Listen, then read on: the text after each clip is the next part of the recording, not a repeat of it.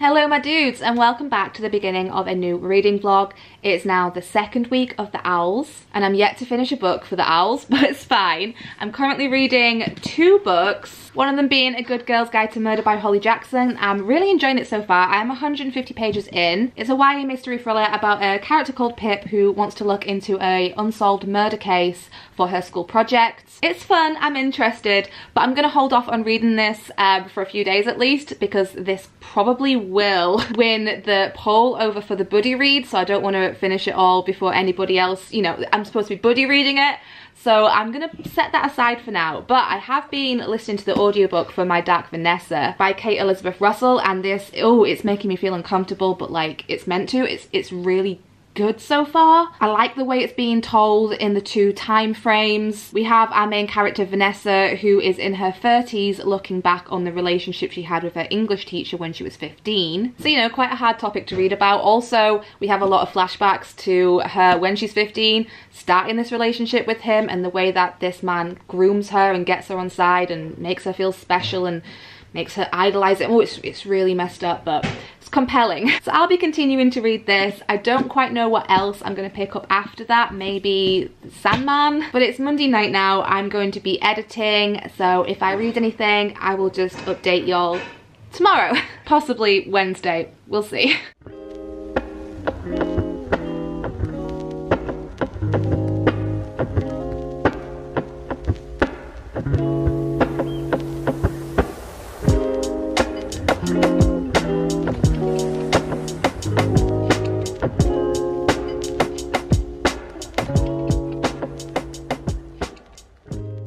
Hello, it is now Friday, my loves, so it's Easter weekend.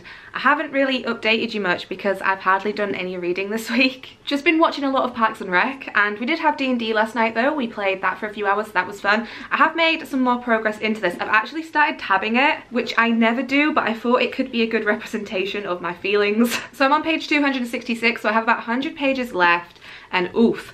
All of the blue tabs in here are the times when I felt just so desperately uncomfortable whilst reading this. The light green ones are quotes that I want to look back on, and then I have a couple of red ones there for, oh my god, I love this moments. I'm expecting there to be a lot more red tabs towards the end of this book because, wow, this is so well done. But I have been reading this so slowly because there's been so many like yikes moments where I've just had to set this aside and just like look at cat videos for a little bit just to remind myself that there is some good in the world. Also, I felt so frustrated through a lot of this because of all the gaslighting, but I'll save my thoughts till the end because I'm sure I'll have a lot to say about it. So we're already over a week into the O.W.L.s and I still haven't finished a book, so I'm hoping to finish this one out today.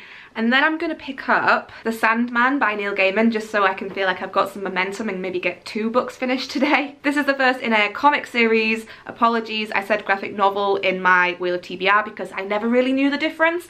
I think I know the difference now. So this is a comic, and I have been warned that this is very confusing and that I probably won't have a clue just by reading the first one. I'll need to continue on in the series.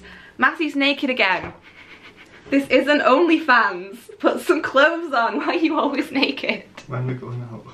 We're going out soon. Okay. We're gonna go for a wee walk just to the park, and we went the other day as well. So we're going out for our allotted exercise time, but then when I get back I will be reading these two. And then for the rest of the weekend I'm not sure. I kind of feel like I should probably pick something up that's a little bit lighter before I move on to some of the other darker books such as Battle Royale and Kill Creek. So I might start my reread of Harry Potter and the Prisoner of Azkaban, or I might pick up Steelheart by Brandon Sanderson because I feel like I'm just gonna really enjoy this. I didn't know, but the superheroes in here, or the people who have superpowers, are actually evil.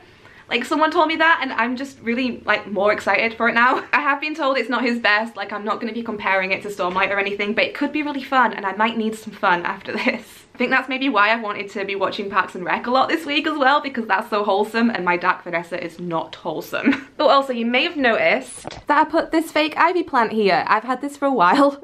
And I've been meaning to add these on the shelf somewhere. I've put another one up there and that's not how it's gonna look. I don't know. I just want to be Ashley, okay, at a Frolic Through Fiction. Has it worked? Nah, I'll never reach that level of, you know, forest fairy, but I kind of want to get some more plants. But I don't have a very good track record with them. Like, I had some succulents and then they all died from neglect, so Fake plants are probably the way forward for me. Like, this one's fake as well. I'm also thinking this weekend of switching up these shelves. I have never attempted like a full-on rainbow. Don't even think I was in focus then, but yeah, I want to kind of give it a go over these two shelves just because I just want to play about and see how it looks. It may just look crap and I might have to put it back, but I do need to sort these out a little bit. So I might play about with these tomorrow because I'd like to listen to an audiobook whilst I do that. And I'm not having a good time with the My Dark Vanessa audiobook. Don't get me wrong, it's great. It's just, it's rough.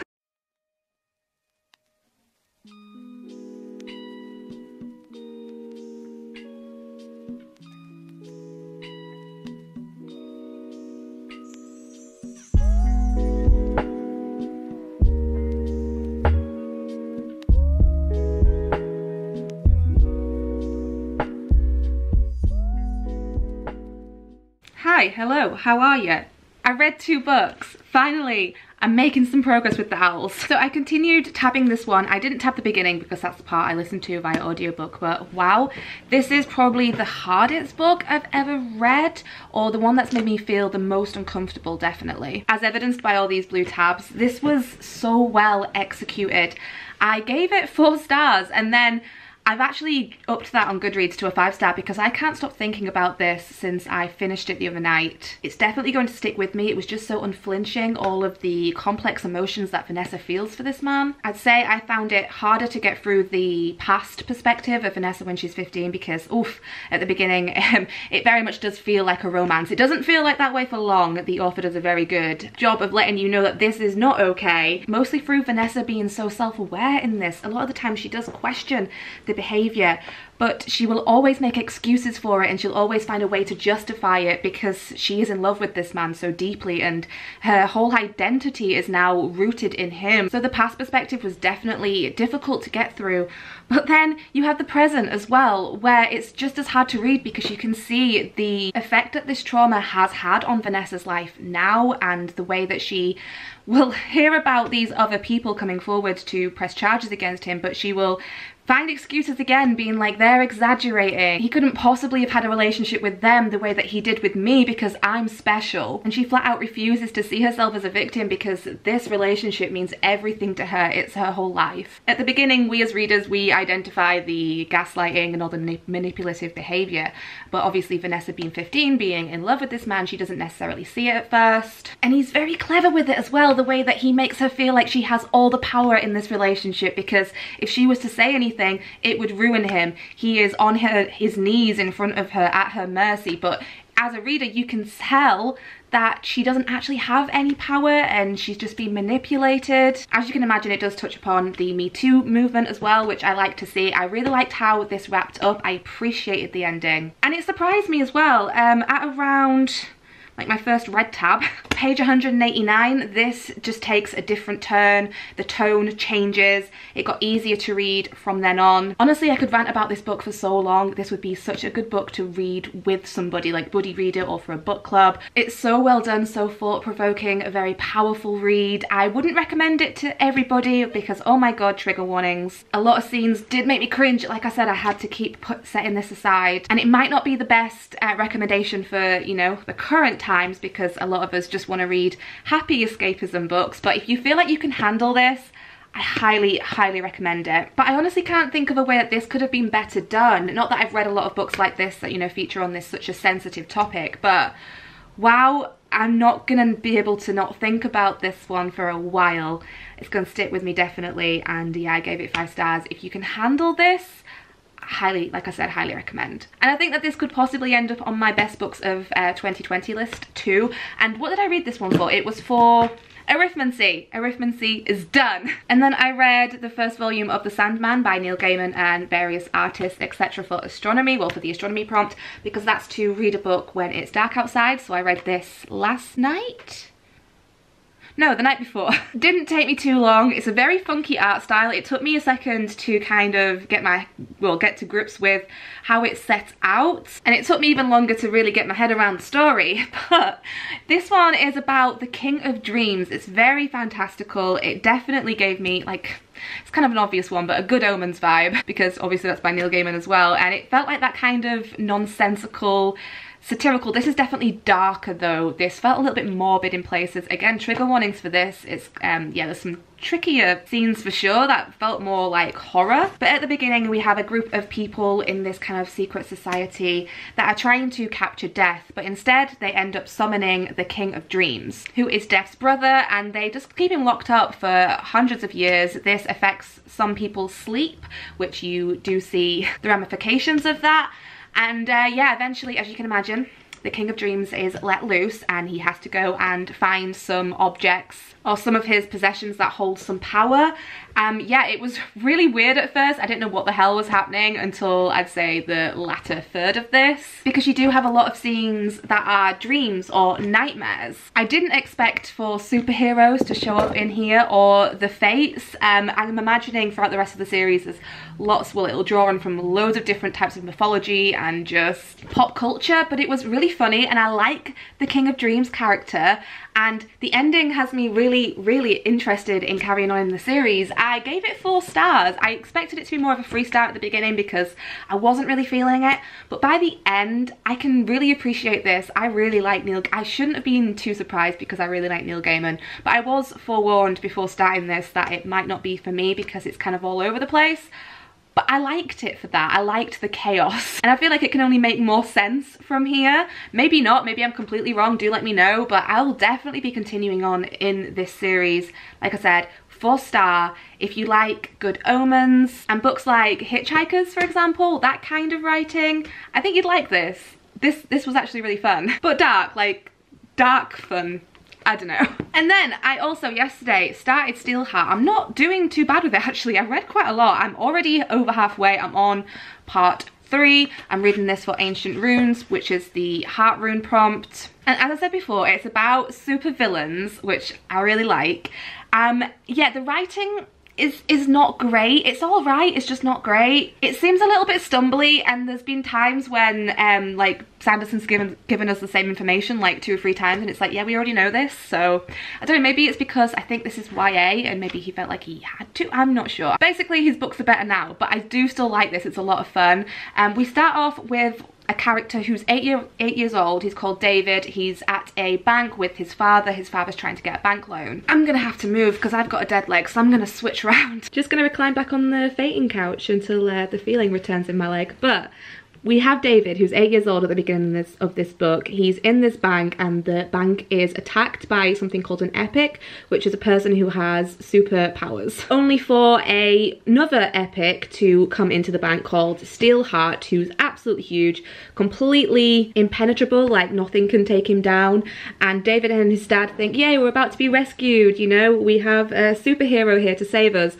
Only for this character Steelheart to be like, no, I'm in charge. I'm all powerful and I'm going to take over the city, basically. So it seems like, yeah, power does corrupt in here. Like all of the epics turn out to be not very nice people. At the end of the first chapter, I don't think it's a spoiler, we unfortunately have David's dad being killed by Steelheart, and that leads David onto, you know, a life of, that's his whole life's mission now. He's out for revenge against Steelheart because he thinks that he might not be so impenetrable. So he's going to do whatever he needs to do to take Steelheart down. Then we flash forward to when he's 18, so 10 years in the future. And for the last 10 years, he's been working on his plan. He wants to join a group of people called the Reckoners who take these epics down, go out and kill them, hunt them, and that's where the plot kicks off. He's going to try and find the Reckoners.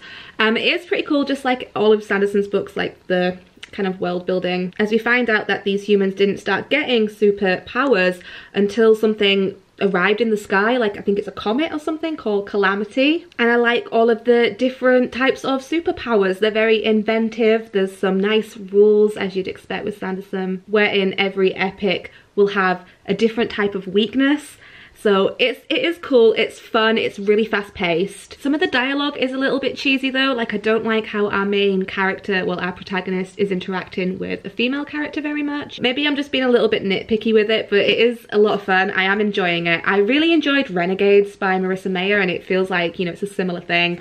and I know he's gonna have something cool happening in the ending. I have an idea of what it could be, which I might as well just share with you. It seems like it's gonna be one of those books where we're following a character who doesn't have any superhuman abilities, and then by the end, oh wait, he's the most powerful superhuman ever. We just didn't know it yet. You know? And if it does go that way, I'm not gonna be too mad at it. I like that, you know, the chosen one trope for a reason, but maybe not. Sanderson does have a way of surprising me by the end of his book, so no doubt this is going to be an action-packed, on the edge of my seat kind of ending. So I'm actually going to pick up the audiobook, I think, because it's on Scribd. Oh, also, I don't know if anyone cares, but there's a character in here called Codie. Like, it's a male character who's Scottish, but not really. So immediately I had to stamp. I've never read a book where a character has had the same name as me, so it's a bit of a strange experience for me. It's spelled differently though. Anyway, no one cares. I'm going to listen to some of the, well, I'm going to listen to the audiobook of this whilst I do some things to my shelves. I really want to, like I said, change things around a little bit. As I said, I do want to attempt some kind of rainbow, but I'm worried I don't have enough books that have like a yellow, orange or pink spine, so it might not work. And I don't want to have to dip into, well, I'm just not going to dip into my unread TBR books, because then that would just be a nightmare for my, you know, Wheel of TBR every month. But first things first, I need to take all of these books off these shelves, give it a wee clean, and then I'm going to sort by, well, I'm going to put some piles of books by a colour to see if it's even possible.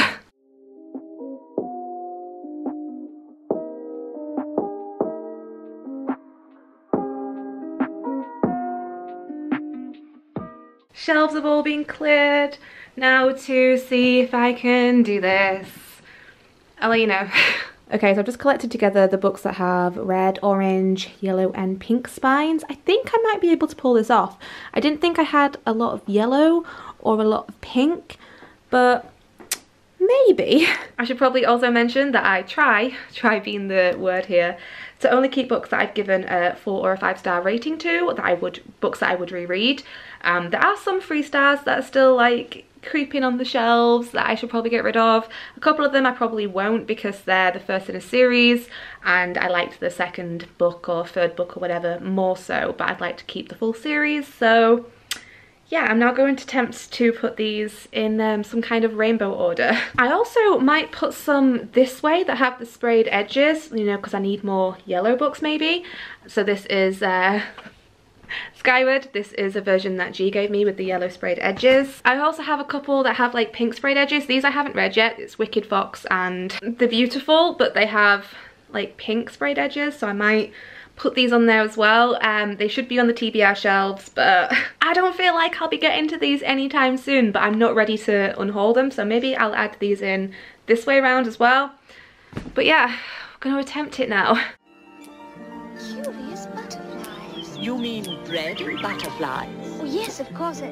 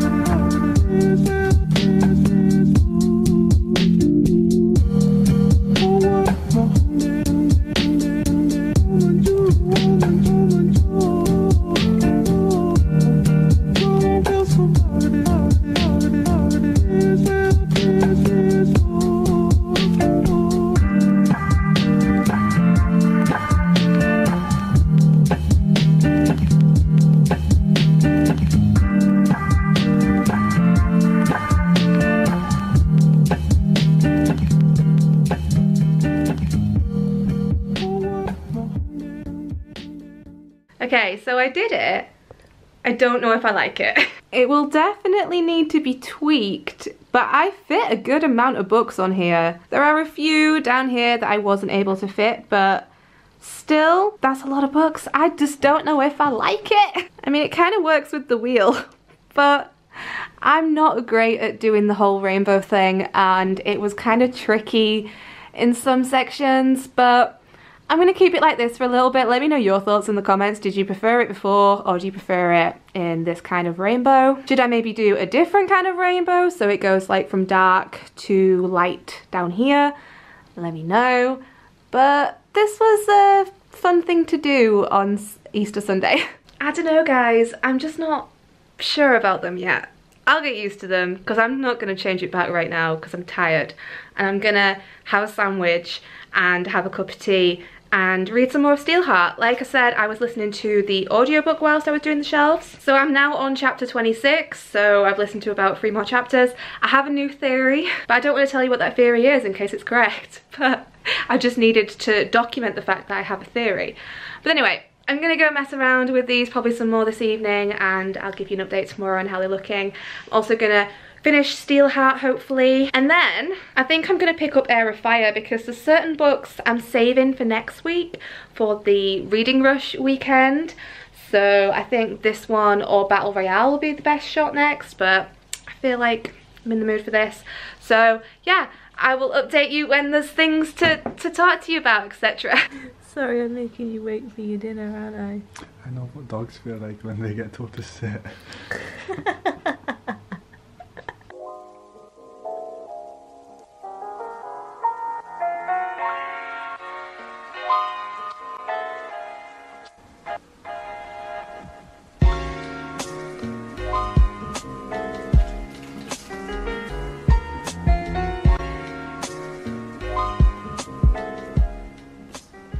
Hello my cool cats and kittens. I was supposed to finish out this vlog yesterday because it was Monday, but I was having a bit of a crappy day. I wasn't at work though, with it being a bank holiday, so that was good. So we had a lovely dinner, we ate our weight in chocolate. So today's Tuesday, I've just finished work. It's been a day because obviously it's busier after the Easter holiday, the Easter weekend. But to help get me through, Massey and I demolished a huge Lindt Easter egg, so it's not been that bad of a day really. I've been playing around with the shelves a little bit more, but then I kind of gave up because I don't think I like it, and I feel like I'm probably going to go back to the way it was or something similar. I just don't really like the warmer toned books like the red, orange and yellow. If I maybe remove those, I could still keep it kind of rainbow but just cool tones, and I kind of want to put more ornaments and like fake plants and stuff up there. I could remove some of the books, but then I feel like it won't be as effective. I don't know.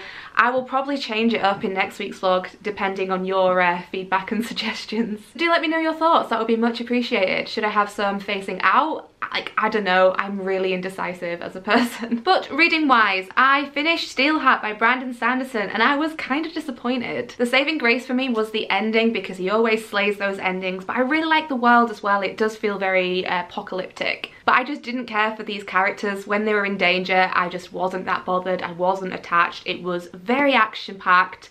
More action scenes than anything else. I got a little bit bored during some of them. And I did guess some of the plot points.